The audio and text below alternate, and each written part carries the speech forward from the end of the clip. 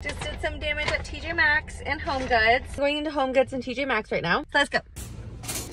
First, it's home decor. The scalloped ribbed green console table was iconic. Also the skeleton. A baby blue Smeg espresso machine. I would have gotten this if I didn't already have an espresso machine. So cute. It's like floral arrangement. I wanted it so bad. It was in my cart the whole time I was shopping, but I loved the peonies, but in reality, where am I going to put this gigantic fake floral arrangement? And it's fall. I can't be buying spring bouquets. Speaking of fall, they have such amazing rugs right now. This taboo list, stop. I was obsessed with this wooden bench and these plaster bowls. I just could not figure out what I would do with them.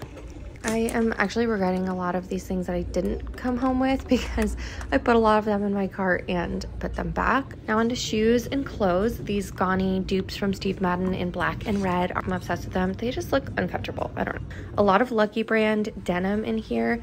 These cheetah print pants I got, and guys, they literally ripped down the seams the other day.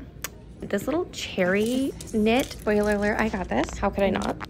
Obsessed with this denim dress, but going into fall, I just don't really need it. I'm regretting not getting this cheetah print long sleeve shirt. This black denim like corset was so cute, and they had so many sets. These two-piece sets are amazing. I wanted to get literally every single one of them. Then there was this cheetah print set, but I couldn't figure out if it was giving like grandma vibes or not. Lots of like preppy vibes. This gave me really like Durf Avenue, and this gave me like Ralph Lauren vibe. I always like to go into the men's section. I did pick up a couple things from the men's section because look, come on.